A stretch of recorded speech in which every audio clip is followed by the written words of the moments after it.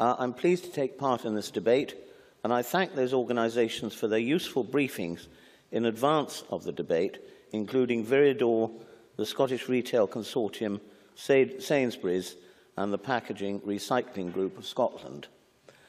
There are also both current pressures and real challenges ahead for businesses working within the waste management sector, and barriers that prevent other companies being able to take actions that are part of the circular economy. I'm delighted that Viridor, which works with 96% of Scottish local authorities, has announced £357 million of Scottish investment in the last 18 months as part of an overall investment package of £500 million in Scotland.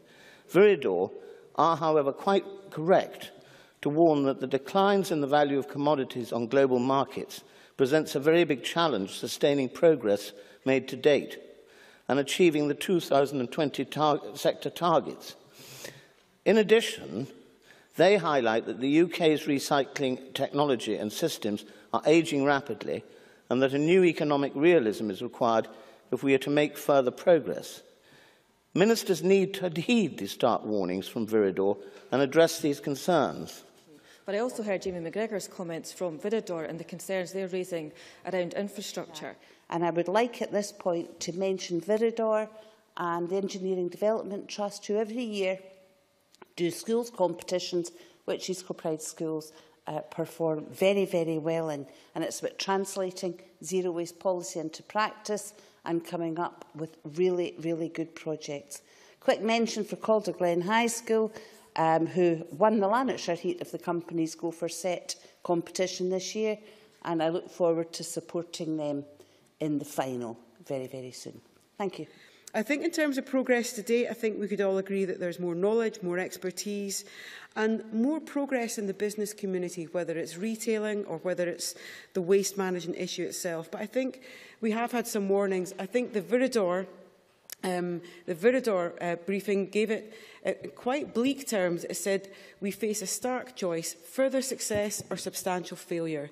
And they suggest that recycling and recovery have been real UK success stories to date, but that there's not an institutionalised model. It's not across all industries. It's not being done by everybody, and that there's a potential that we actually stall or even reverse sharply backwards. So that suggestion that we need a new economic model, I go back to that first point. Those of us in the room who have become converted, we need to be joined by all of our colleagues. And it would be good to have that debate within the parties to make sure that everybody's signed up to this agenda. Viridor, of course, sent out a briefing to all members for this debate, and of course they actually said, because things are moving forward, they've announced £357 million worth of Scottish investment in the last 18 months. That includes, for instance, the UK's most advanced glass recycling facility at Newhouse in Lanarkshire, bringing 30 full-time jobs and, of course, processing glass collected from 17 Scottish councils. So if we get this right, this is real jobs being created in communities across Scotland. So that's why it's really important the 32 local authorities work together on this, as they're now beginning to do with the Scottish Government.